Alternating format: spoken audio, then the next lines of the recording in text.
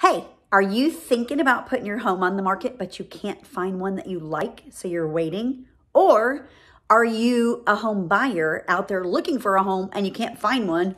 Or have you been putting multiple offers on properties and losing? My name is Tricia Turner. I'm a real estate broker. I am with eXp Realty. I have a Tricia Turner Properties team, and I want to talk to you for a minute about how to help you solve that problem.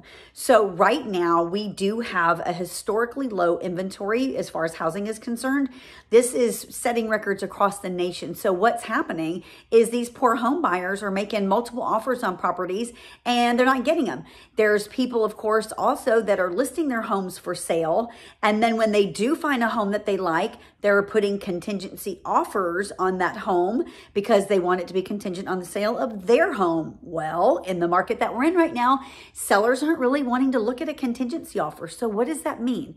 That means for you guys, there's a couple of different ways that you can do it. So there's a thing called a bridge loan. Now, if you're not familiar with what a bridge loan is, definitely reach out to your bank, see if you qualify, see if they handle those. Most banks do. A bridge loan basically allows you to use the equity in your home for a short term, and it kind of bridges the gap. So what you could do if you qualify for a bridge loan, you could go and make offers on a property and not have it contingent on the sale of your home.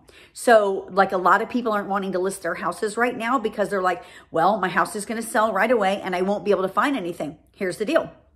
Go apply for your bridge loan, get pre-approval, get loan approval for the bridge loan, and then go out and find the house that you like, the house of your dreams. Once you find that, make an offer not contingent on the sale of your home, not contingent. Because basically the bridge loan is going to tie them together. And then once you move into your house, your new house, you will put your other house on the market. It will sell. You will then pay off your bridge loan and it'll just revert to a regular financing, regular loan for your house. So it's a real good solution to sellers that can't find a home right now and don't want to put their home on the market because they won't be able to find anything. Get out there and find something. Go get a bridge loan and go find a home.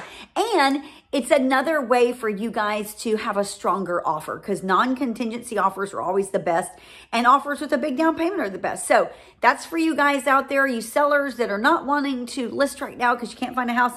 This is a solution. It's a bridge loan. It's easy to do. Banks will do them. It's not going to cost you a bunch of money. And even if it costs you just a little bit extra to make it happen, you still got to look at the end goal. You won the house. So I'm Tricia Turner. If you want more information about real estate in Houston or anywhere, make sure and reach out to me here on YouTube or on Facebook and Instagram. Have a great day. Bye.